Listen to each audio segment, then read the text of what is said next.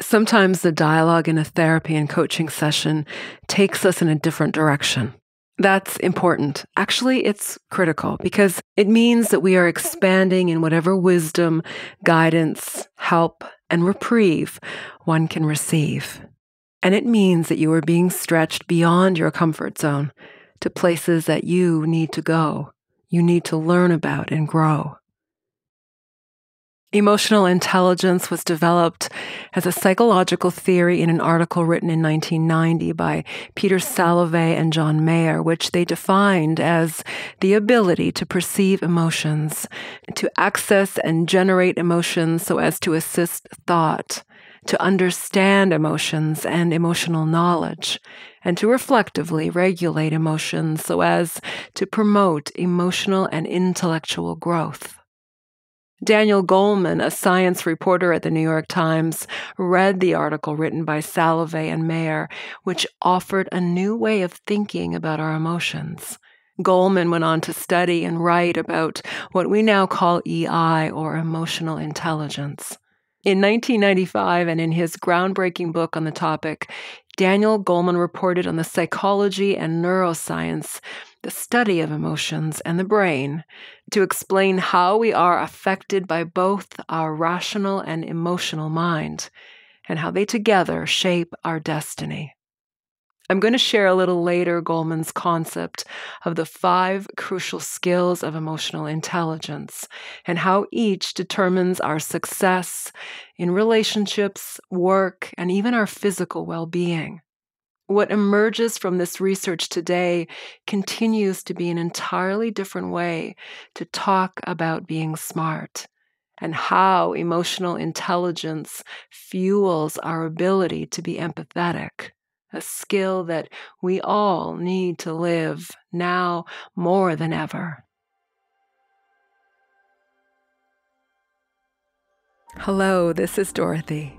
In addition to the weekly format of this podcast, in which I offer practical and spiritual wisdom that I lovingly share with you each Sunday at 8 p.m. Eastern Standard Time, I am so excited to offer a second format of amazing content. It's called Ask Dorothy. These episodes reveal the inner workings of what really happens inside a session of therapy and life coaching with me.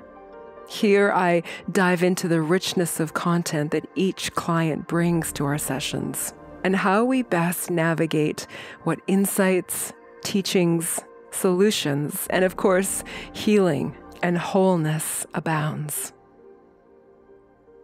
I know that listening will offer you much wisdom and guidance in the ways that bring to life what you need, and also how to implement the best practices and teachings that I share to honor all of what you seek and all of what you are becoming. In each of the Ask Dorothy episodes, you will also hear my candid observations and commentary, and the process for how we arrive in a place of harmony, relief, clarity, understanding, and the true change that happens in each and every session because of a client's willingness to grow, to evolve, to move beyond their comfort zone and into the revelation of what they already know, what they learn to be capable of, and what they desire most for their life. My job is always to support a client's progress and to provide the right tools and best therapeutic practices to ensure that each client will reach their goals, including to be all that they wish to become. I hope you'll enjoy the Ask Dorothy series as an opportunity to have the knowledge and insight of what we can do together. If you have a question that needs my love and helpful guidance, please write to me. All right, so let's jump into this episode and Ask Dorothy.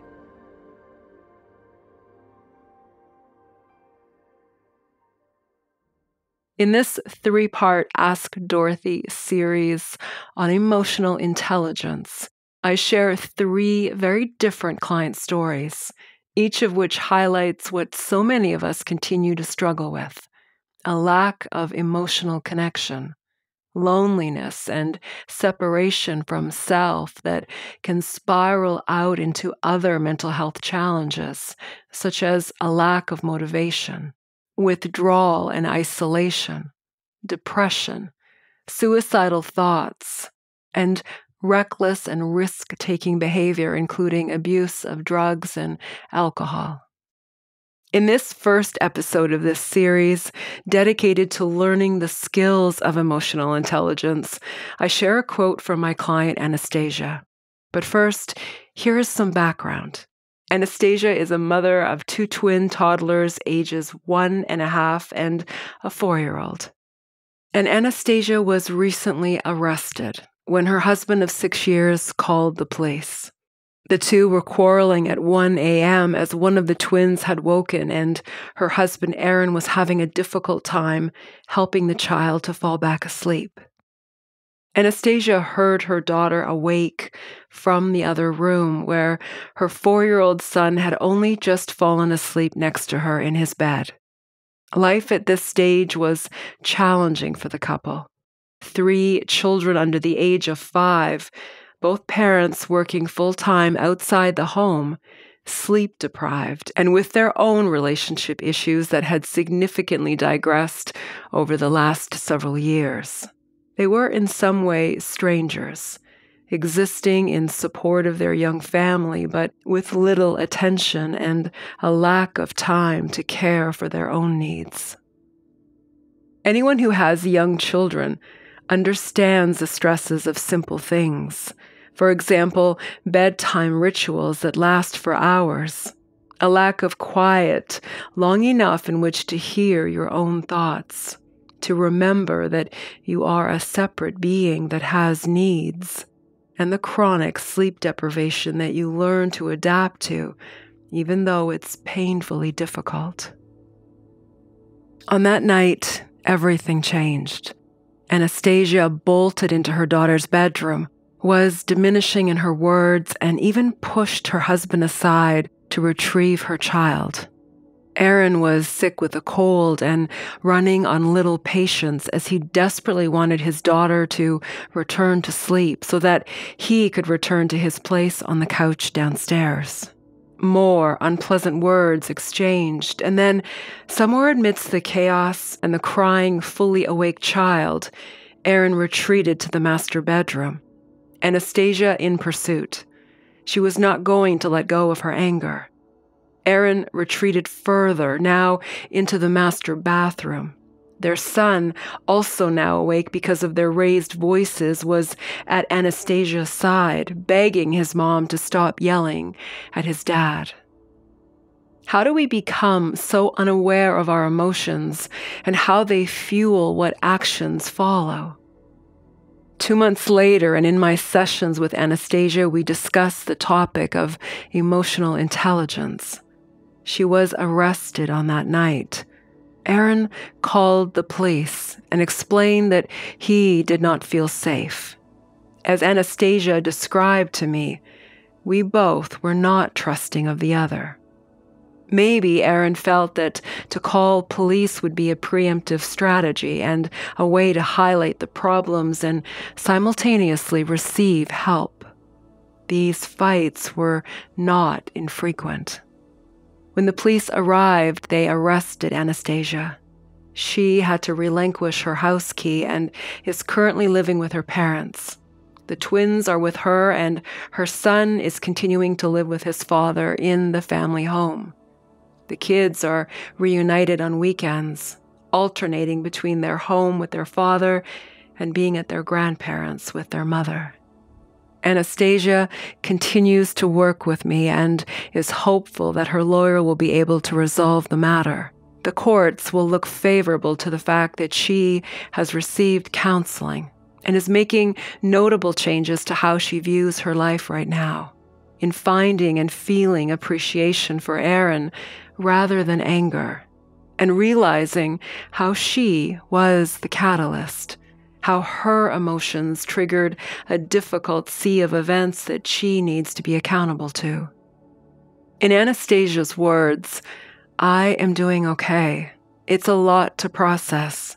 Identifying and changing some deeply ingrained thought patterns that I was not mindful of before has been especially challenging. I am glad you have turned me towards these things so I can face them. No deflection and full accountability. I am also very good at avoiding vulnerability. So good that my emotional knowledge and even vocabulary are limited.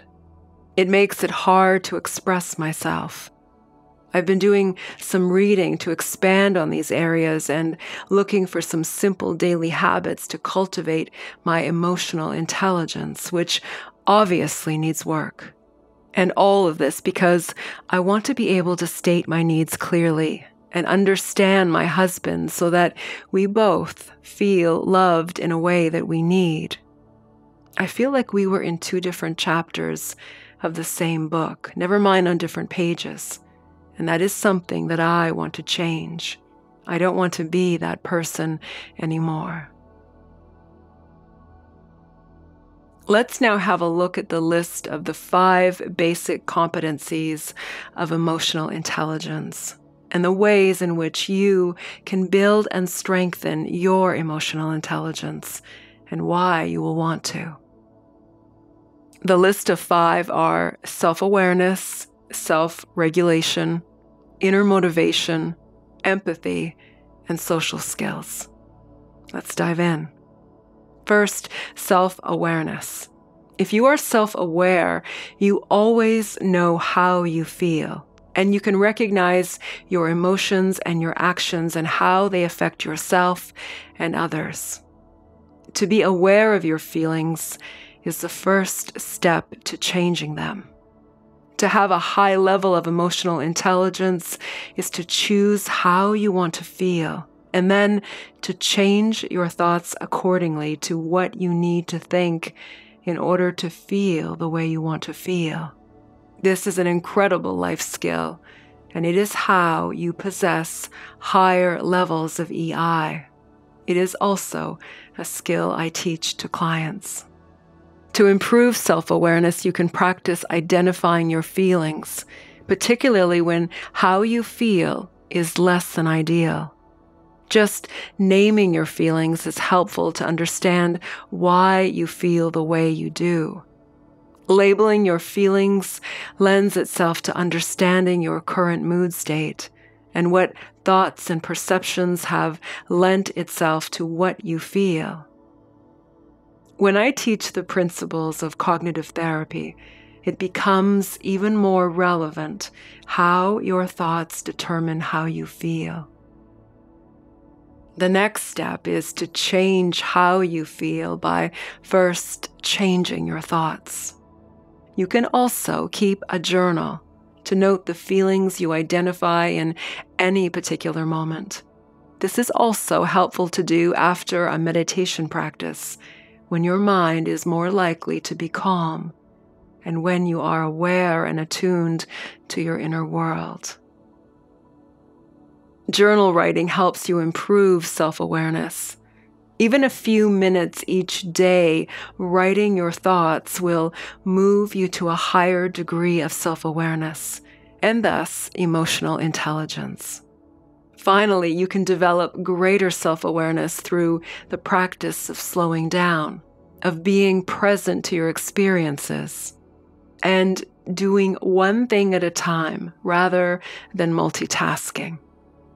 Anastasia decided that she would pause in moments when she felt her negative emotions building. Pausing from speaking entirely gave her an opportunity to assess the situation from a different perspective, and it was helpful to refrain from saying something, whether to Aaron or the children, that would create more tension and frustration or hurt feelings. When you experience anger or any other strong emotion, slow yourself down and examine why. Remember, regardless of the situation, you can always choose how you will think, feel, and react in those moments. The second competency of emotional intelligence is self-regulation. This is a popular topic when I work with clients. So when you practice self-regulation, it means that you have been able to identify your emotions using self-awareness and to notice when your emotions are becoming elevated or intensified, to which you then calm yourself. You regulate down or up as needed. Sometimes we need to pick up the pace and activate positive emotions by energizing ourselves physically and by thinking and visualizing positively. Most times, though, self-regulation is needed to calm and soothe ourselves. You can self-regulate to calm and alleviate stressful situations most easily through deep breathing, which initiates the vagus nerve to activate the parasympathetic nervous system, to which you will then experience a relaxation effect. I'll leave some techniques for this and helpful resources in the description. Here are 2 effective ways to learn and practice self-regulation. First, for Anastasia and for each one of us, self-regulation is achieved by being accountable and self-responsible. So if you tend to blame others when something goes wrong, stop. Instead, admit to your mistakes and face the consequences, whatever they are. This is how you build emotional intelligence, and it is how you live authentic and true to yourself. When you look to yourself first for addressing a problem, you discover and grow, and you become more self-aware and responsible to all of your decisions, knowing that your choices always impact the outcome. Others will respect that you are accountable and that you take responsibility for yourself and of the situation. You can also practice self-regulation by being calm. In any challenging situation, be very aware of how you act and react. For example, how do you relieve stress? Do you raise your voice? Do you vent to others? Do you blame others? You can practice being calm, even in stressful situations, using deep breathing, and through being present and self-aware, and by focusing on the outcome that you want. Often, it is more helpful to listen first and then give yourself even more time than you think you may need before responding. Anastasia and I decided that she would pause first. That was her word. To listen to Erin or her children, and then to give herself additional time when needed by speaking to this. For example, excusing herself to think about how she wanted to approach a conflict with Erin would be far more helpful than to jump in aggressively. You can also write your thoughts and feelings, especially in a conflict situation, whether with loved ones or work colleagues, as a helpful way to process your emotions and the experience you've just had. When you come back to what you've written a little later, and then again the next day, you will have a different perspective from which to approach what you want to say and how you will want to address and resolve the issue. The key is to take as much time as you need. Rushing to fix a problem is not always the best answer. The third basic competency of emotional intelligence is internal motivation. To be driven by money and material rewards is not a beneficial characteristic if you want to develop EI. Having a passion for what you do is far better for raising your level of emotional intelligence. Having a passion and a purpose leads to sustained inner motivation, clear decision-making, and a greater sense of meaning and fulfillment in your life. Self-motivated leaders work consistently towards their goals, and they have extremely high standards for the quality of their work. How can you improve your motivation? Well, here are 3 best practices. First, re-examine why you're doing your job. At times, it's easy to forget what you really love about your career. So take some time to remember why you started this job and what you enjoy most. If you're unhappy in your role and you're struggling to remember why you chose it, ask yourself why. Starting at the root often helps you look at your situation in a new way. And you can also reassess your goal statements and what makes your job important to you. A second way to improve internal motivation is to have an interest in learning and self-improvement. This is about having the strength to keep going when there are obstacles in life. It's about setting goals that inspire you and following through with them. Someone with good emotional intelligence would have initiative and the commitment to complete a task and the perseverance in the face of adversity. For example, if you fail a class or a test or even a course, you see this as an opportunity to learn and retake the class or the course without self-doubt. You don't let failure get in the way of your goals. Internal motivation-driven goals are far more important. They are such goals as earning a college or university degree or becoming a healthier person.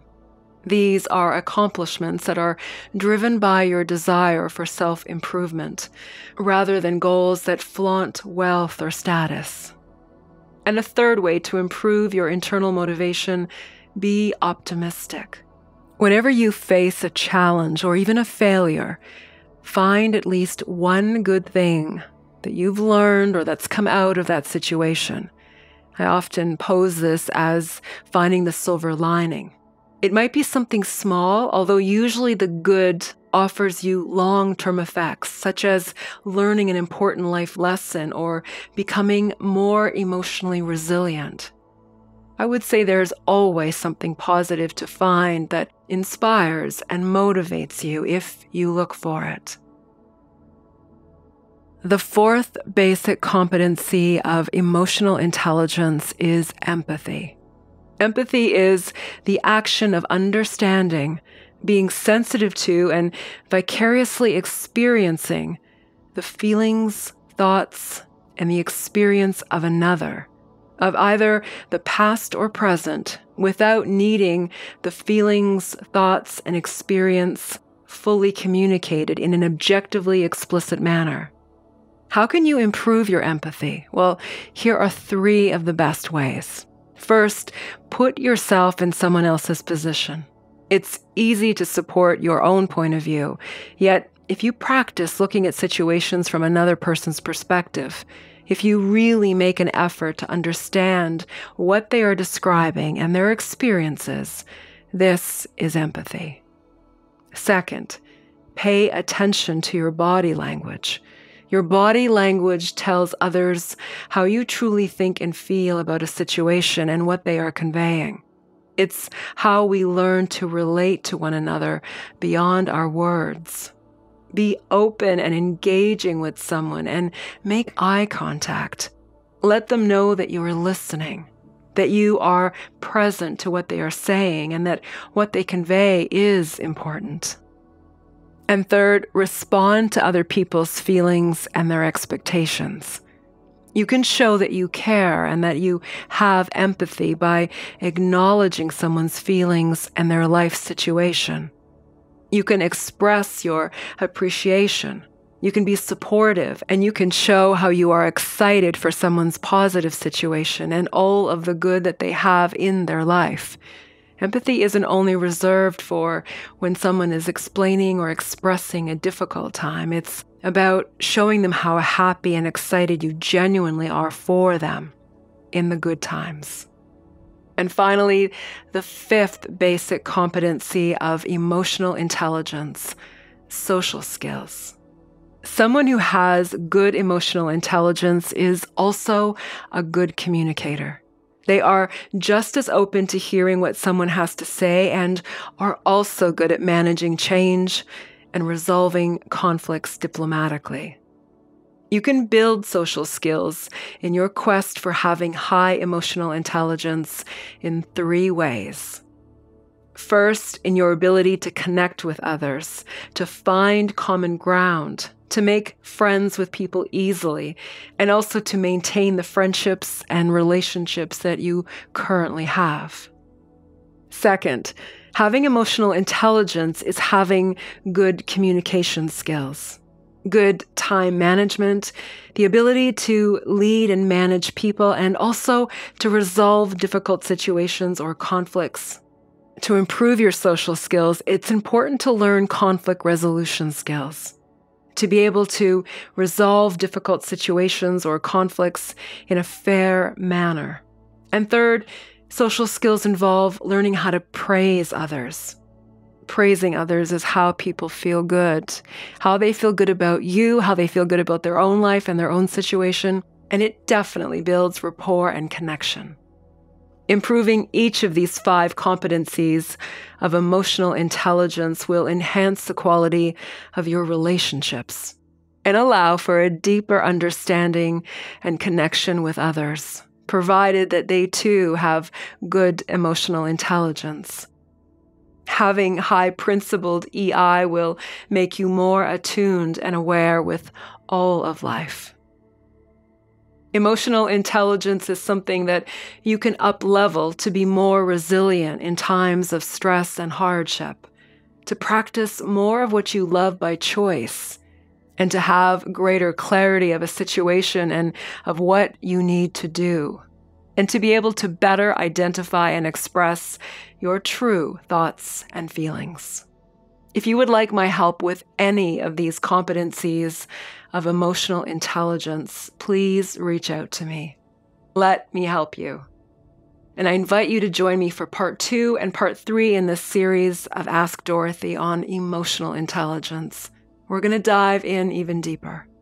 And in the meantime, I'd love to hear from you how these 5 basic competencies have helped you improve and live a higher level of emotional intelligence. Thank you so much for listening. Sending you great love.